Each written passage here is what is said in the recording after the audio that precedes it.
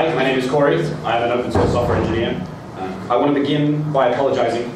My talk contained other problems you didn't know you had yet, and I discovered that I cannot talk about more than one problem in less than 20 minutes. It cannot be done. So I'm going to talk about only dev-random, and you can come and consult me if you want to find out what other problems you have that you don't know you have. I charge very reasonable rates. Just come get it. It's fine.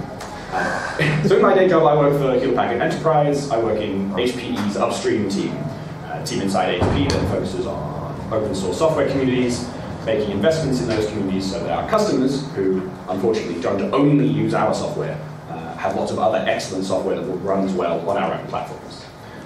For my part, this means Python and HTTP almost exclusively. If you want to find me on social media, Twitter is the best place to go.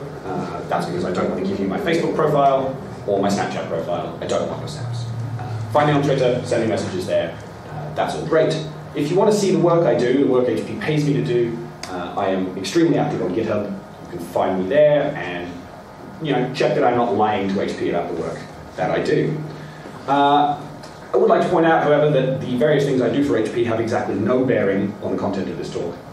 I am instead going to, like any good conference speaker, opine on things that I am not an expert on. This talk follows on from a talk I gave on Thursday at the Open Day. That talk is not mandatory. If you know a little bit about how random numbers work in computing, then you will be totally fine. If you don't know, by all means, stay in this talk. I'm sure it'll be fun. But you might want to see that talk that I gave back on Thursday. We did record it. It's available on YouTube. And personally, I think I did really well. So, good viewing. So this fundamentally is the problem we're going to talk about. Understanding randomness at a pretty profound level as it affects computation turns out to be extremely difficult. I'm going to put my hand up right now and say that I don't pretend to understand it all myself. I'm not an expert. I am at best a well-informed, highly opinionated amateur. But as far as I can see, and as far as the literature can tell us, the reason that randomness in computing is hard is fundamentally because a lot of the ideas are extremely confusing, and in some cases, downright contradictory. This necessarily means that many people who are not experts develop confused, or downright contradictory, understandings and ideas about randomness in computing. And not all of those non-experts are able to properly evaluate that they are not experts, which means that they write their confused and contradictory opinions down in places that seem to be authoritative. This necessarily causes people who know they aren't experts to read the confused and contradictory things that are in the authoritative place and themselves develop confused and contradictory ideas. And we get a nice little cycle of a whole lot of people not understanding the problem, or worse, understanding it incorrectly. So this is the theme of this talk. The damage that is caused by incorrect knowledge, in general, in computing is extremely large. The damage that is caused by that in security context is extremely high. I love this quote. This quote is my favorite example of irony in the whole world. It was put up at the start of the movie The Big Short last year and attributed to Mark Twain. Mark Twain never said this. Not once, not ever. But the movie's extremely confident that he did. I find that to be exceptionally amusing. All right. So I do have a few quick definitions before we get too far into this. Most of these are rehashes from my previous talk, but I need to go into them. CSPRNG and PRNG. I'm going to use these acronyms throughout this talk because saying the full phrase that they stand for is going to take too long. PRNG is pseudo-random number generator. This is a device or a software device, an algorithm that, using some amount of persistent state, generates a sequence of randomish numbers. A cryptographically secure pseudo-random number generator is like that, but its state is massive, and so it generates random numbers that are randomish enough to be safe for use in cryptographic contexts. They're super complicated. You need a math degree to write one. Please don't write one. If you don't have a math degree, just use the ones that everyone else has already written. Entropy is the other term, and this one is trickier. Entropy, in this context, has nothing to do with physics. If you studied physics, forget everything you know about the word entropy, because, like any good word, we've used it to name a whole ton of unrelated stuff. I'm talking about Shannon entropy, informational entropy. You can define this in a couple of ways. The best way to describe it is the amount of irreducible information contained in a stream of data. Put another way, if you were to compress data perfectly, this is the limit to how compressed that data can get. If a data stream has 12 bits of entropy in it, then you can compress it to no fewer than 12 bits of data. For the case of randomness, entropy is usually defined as the amount of randomness either in a stream of data or in a system. Don't worry if that definition was confusing, everyone else is confused too. It's totally fine. So let's talk about dev random. Firstly, who in the room knows what dev random is? Alright, we got a decent number of hands, but for those that don't, dev random is one of a pair of what are known as virtual devices. They exist in Unix-like operating systems on the file system. Anyone with a laptop in front of them that isn't running Windows can find these on their file system. You can do a little ls in /dev, and they'll pop right up. It's one of a pair. Its friend is called dev-urandom. Both of these virtual files are sources of random numbers. Specifically, they provide file-based access to a CSPRNG that is inside your kernel. They behave like files. If you wanted to read from them inside Python, you can totally do that. You can do it with open dev random and do some reading. They are heavily, heavily used in programming because they are the only cross-platform way to get access to the kernel CSPRNG. There are many platform-specific ways to do it, but these two are the only way to get at the kernel CSPRNG. I was previously going to talk about why kernel CSPRNGs are good and user-space CSPRNGs are terrible, but I don't have time. Come up afterwards if you'd like to hear me complain some more. But we have two devices. Why do we have two devices?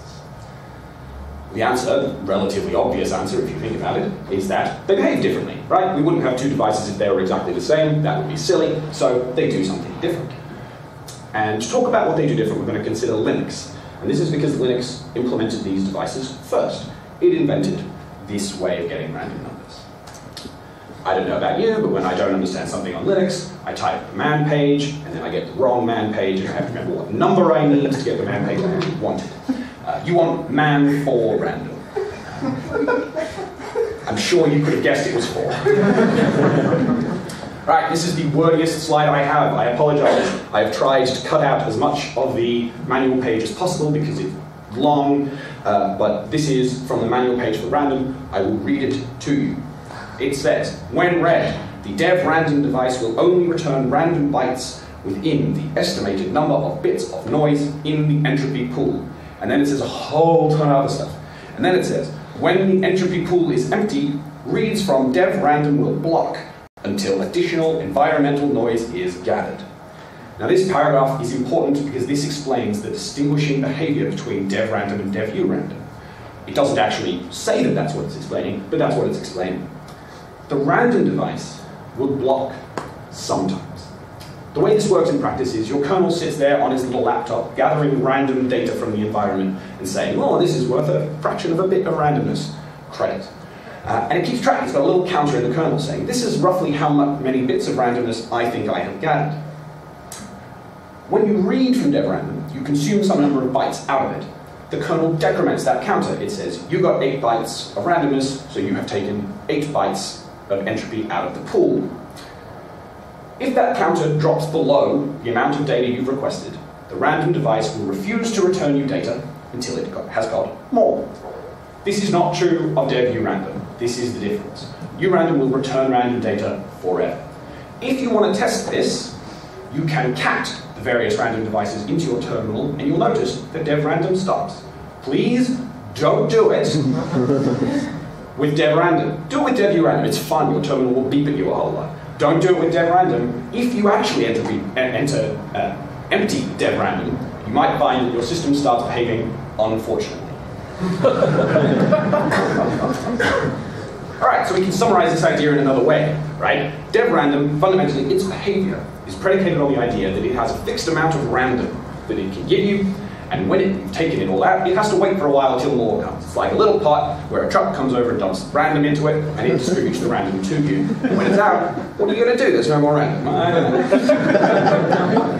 Dev-urandom, on the other hand, is like a little store where the random comes in, And there's some amount of random maybe, but it just keeps giving it out. It's like Amazon. You just go, where are they storing it all? I don't know. There's presumably a place, but I think maybe they just magic it out of the ether.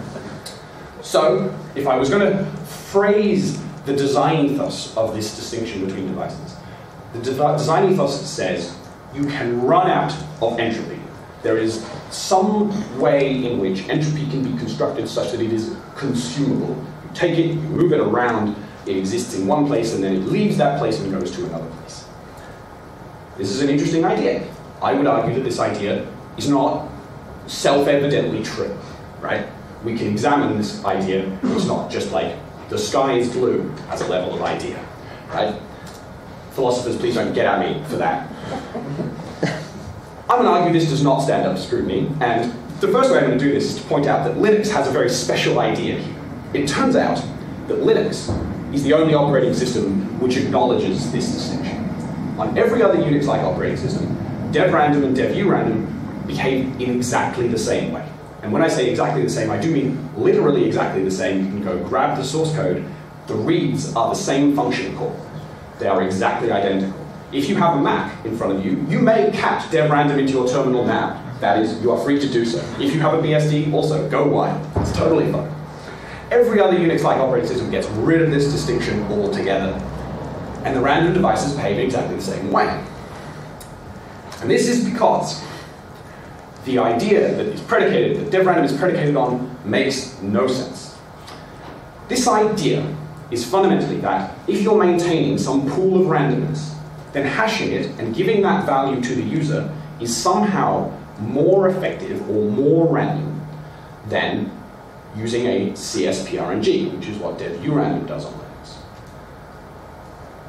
It has this idea that there is somehow a better, truer kind of randomness that you get out of dev-random, and that it needs to ration that out because it's a scarce resource, like rare earth metals, right? The problem is, there is no evidence for this idea at all, and quite a lot of evidence against it.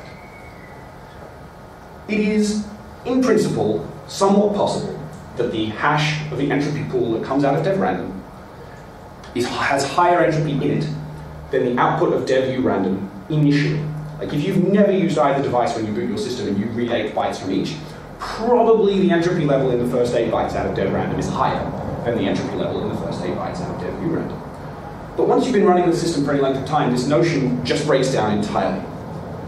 The reason it breaks down entirely is because the CSPRNG in the Linux kernel is based upon the same basic principle as a stream cipher, as a cryptographic cipher, specifically CHA-20. It is in fact CHA-20. So, this idea that you could somehow run out of randomness if you wanted to is a bit like the idea of saying you could run out of key when you encrypt some data.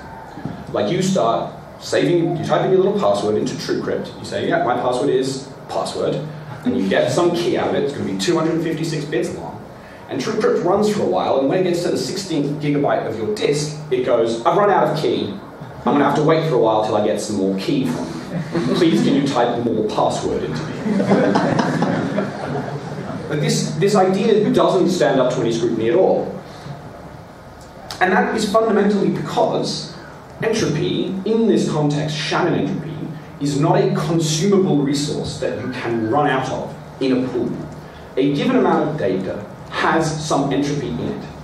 When you add another byte to the end of a stream of data, the combined stream of data cannot have less entropy than it did before you added the byte to it. You cannot take information away by appending bytes at the end of a previous stream of information. This is simply mathematically not possible. This means that it doesn't matter how many bytes of random data you pull out of a CSPRNG, the total entropy of that combined stream of data cannot possibly go down. The entropy per byte can go down, and there is a very reasonable security argument to make there, but the idea that you have to stop emitting data altogether the second you have consumed your first n bits of entropy does not make sense. Another way to describe this is that a kernel CSPRNG, or any CSPRNG, is an entropy stretching device. If you have 256 bits of entropy in the state for your kernel CSPRNG, then what the CSPRNG will do is stretch those 256 bits of entropy over its combined output data. That is all that it does. It doesn't take the entropy away from inside the CSPRNG. CSPRNG doesn't lose that entropy. It's just reusing it over its subsequent output. No other operating system has this misbehavior in it.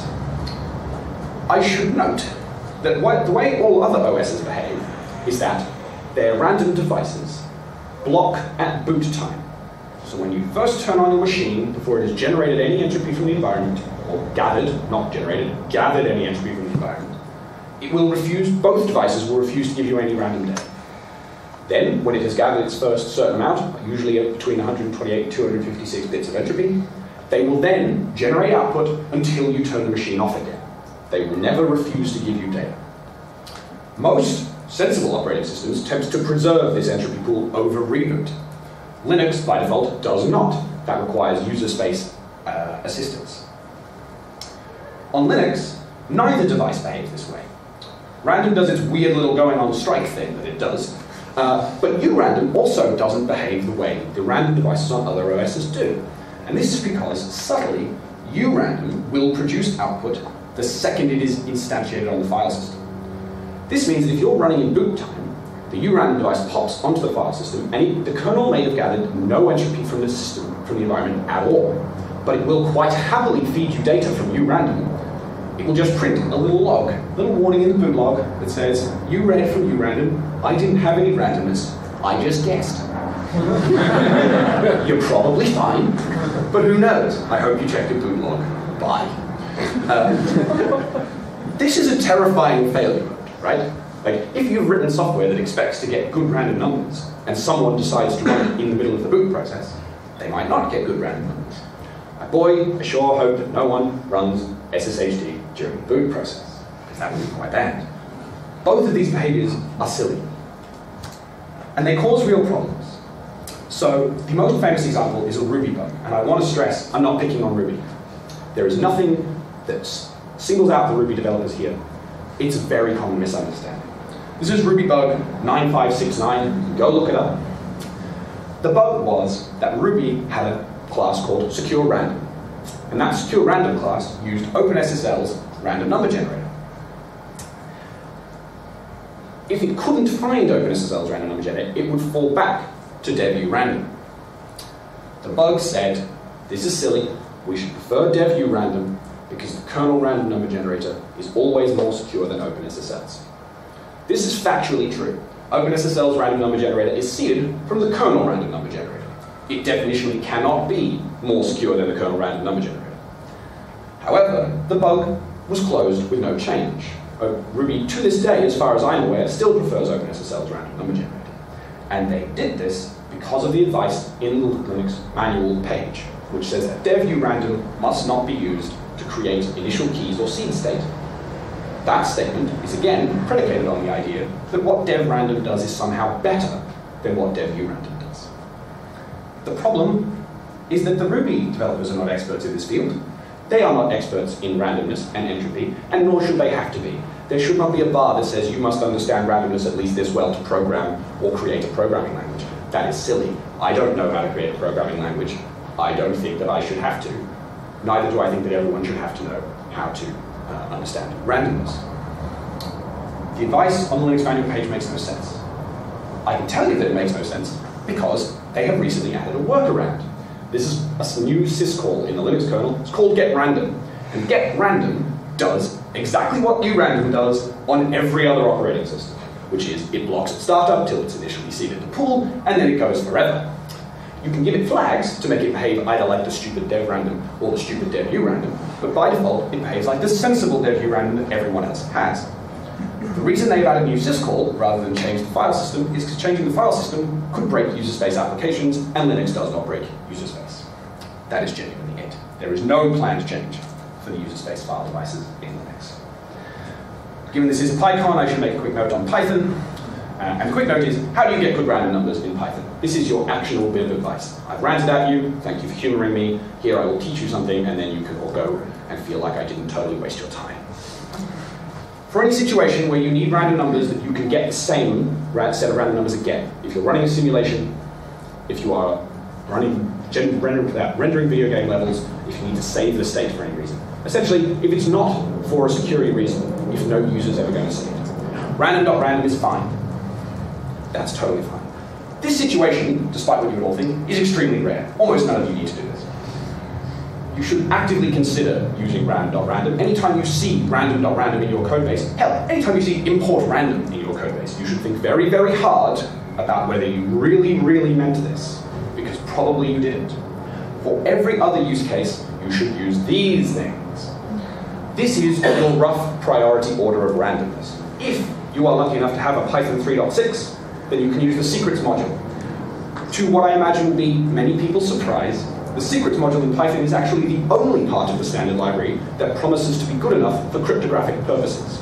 Nothing else makes that promise. The secrets module is fab. You should use it. If you don't have access to Python 3.6, which is almost everyone in the room, because it's not out yet, I mean, you can build it. It's fine. But either random.systemrandom or os.urandom are your best bets. I've put them in this order. It's not a strong order at this time, because random.systemrandom just called os.urandom. Right? It's the same thing. But the kernel, the Python core maintainers have made it very clear that they believe that os.urandom should always do exactly what the urandom device does. It cannot diverge from that behavior to be more secure. However, random.systemrandom is free to do whatever it likes. So I'm giving you this advice in the possibility that I might have to stand up in front of you all in 12 years with a much larger beard and say that, turns out, os.urandom, totally flawed, their urandom's terrible, don't use it. We found this other cool new thing, go use that. Random.systemrandom, very slightly better. It's also worth taking a look at PEP 524. PEP 524 is entitled, Make Urandom Blocking on Linux. It is a proposal to diverge from this promise made by the Python core developers. This PEP, and much more importantly, the discussion behind this PEP, are an excellent example of what happens when you have people using advice that is flawed coming from things like the Linux manual page.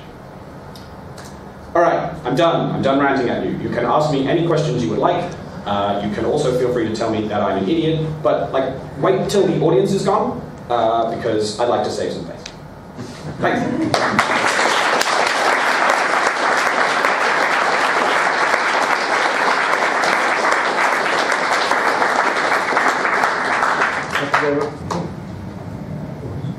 Would you like this mic? That's good. Testing. Thank you, Cory. That was probably the best Lonely Hearts column entry I've ever heard, and the most concise man for random. Very good. Yes, thank you. Any questions? Thanks very much for the talk. You mentioned man for random. How did you work out for? How should we work out? Here's what I did. I don't ever actually look things up in the Linux kernel menu page. I open Google and I type man random, and then I look for the results. I saw two. There was man random parentheses 2 and man random parentheses 4. I opened parentheses 2. It was wrong. I closed it. I went back to parentheses. I think the actual answer is that 4 is to do with devices, and 2 is to do with libc. The other answer is you can use apropos to tell you where to. It's like a search of. Do what Tom said. I didn't even know that existed. Apropos, random, or whatever you search. Another question? Hi, thanks for the talk. I was wondering, these issues that we might have at the boot time for the lack of randomness, are they particularly relevant in case of Docker containers or any other form of virtualization? They are for virtualization, they aren't for Docker. So I didn't get to talk about it. The kernel CFPRNG is awesome in part because it can handle Docker correctly. So it will make sure that different Docker containers don't start seeing the same random numbers which you could get, which does happen in old versions of OpenSSL if you fork. That is exactly as silly as it sounds. However, for virtualization, it is an enormous problem. If you spin up a brand new cloud machine, you go to AWS and you type, give me a new VM, please. That VM has to harvest randomness from somewhere in order for you to log in. SSH requires that you be able to negotiate a random session key. There's no good way to get it. Ubuntu, by default, you'll be all delighted to know, goes and asks Canonical for some random. Now, canonical does GPG sign the random, so it definitely asks canonical for random, but you can decide how much you trust canonical versus anybody else. It is a huge problem. Thanks a lot.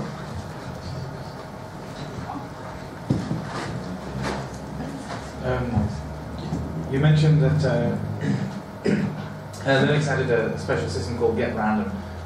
Do you know why that was decided? They decided to do that rather than just a third device called, I don't know. Good random. Yeah. I don't. You would have to ask Theodore Tso, who is the owner of the various random interfaces to the kernel. I don't know. I never asked that question directly. Presumably to avoid proliferation of devices. Oh, no, I do know why. I'm sorry. I do know why. Opening the random device requires that you have a file descriptor, which means that if you have hit your unlimited file descriptors, you cannot actually open any of the device files to get random numbers. This produces the possibility of a DOS attack on systems that need random numbers, which did affect Python. So the getRandom syscall fundamentally exists in part to avoid the need to get a file descriptor to get random numbers. Sorry, I just had to rephrase the question in my head. Any more questions? There's one there too. I'm really enthusiastic. You'll be able to find me afterwards. I'm not going anywhere. Well, I mean, I'll go to lunch eventually. With a CSPRNG, can you literally generate numbers forever, and you can never work out what the seed was or anything like that? Yes to the first part, and no to the second part. If you generate enough random numbers from a CSPRNG without ever feeding it more entropy, yeah, you can predict it. It's got a fixed state, and given enough time, you can work out what's going on. The kernel CSPRNG, again, is awesome because it is constantly reseeding itself with environmental data. It is extremely hard to predict the output of a kernel CSPRNG unless you own the entire network that it's on, and ideally the colo in which it is based, at which point you can control the entropy inputs. This is, as far as I know, a theoretical attack against the CSPRNG, but the NSA, who knows, right? Any more questions? We've got lots. It is lunchtime, so anyone who isn't enjoying a quick Q&A should probably feel free to leave. So some processors have the built-in, potentially doped random number generator. Isn't Linux using this now? And so neither will block because it can just use that? No. Yes and no is the answer. So yes, it is using the built-in random number generator sometimes, but it sometimes isn't. And as far as I know, it still maintains the entropy counter in the kernel. So it does some weirdness. I am going to be entirely upfront here and say, I saw a little bit in the kernel source that said HWRNG, and I went, nah, not doing that. There is an implementation. I would love it if you would go and look at it and then tell me, so the next time someone asks that question, I can say something more sensible. Cool, thanks. So we have the turtles all the way down problem because in the past we were told this is quite safe, you can use it, and then of course we're told no, you should never have used that, you should not have trusted us before. And now we're in the same situation where the new CSPRNG is quite safe, we can trust that, and that's all fine. So given all of the above, is it a reasonable scenario that it's good enough for what we're trying to do?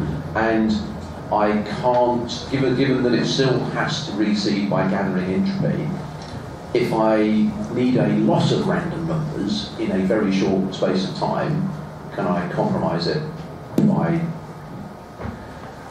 whatever?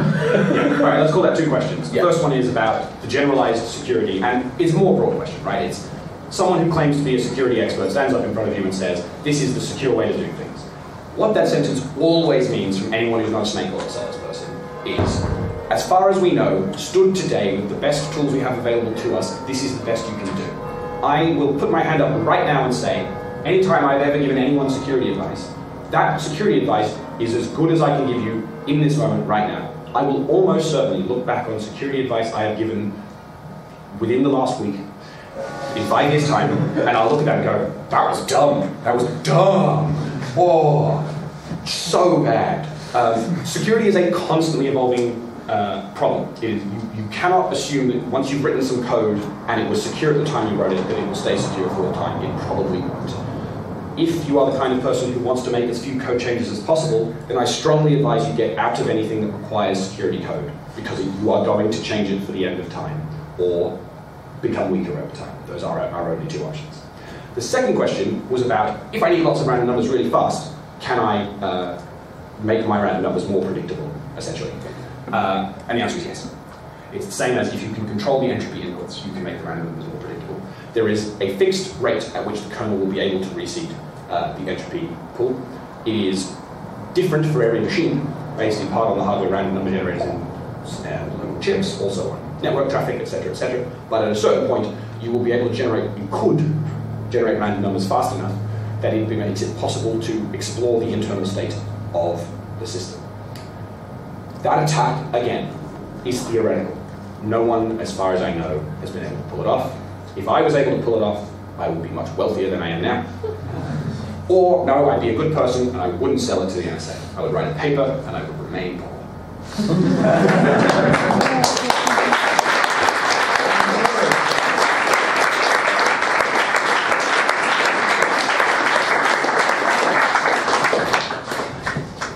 That's lunch. That was the round of applause. Actually, let's give Cory one more big round of applause.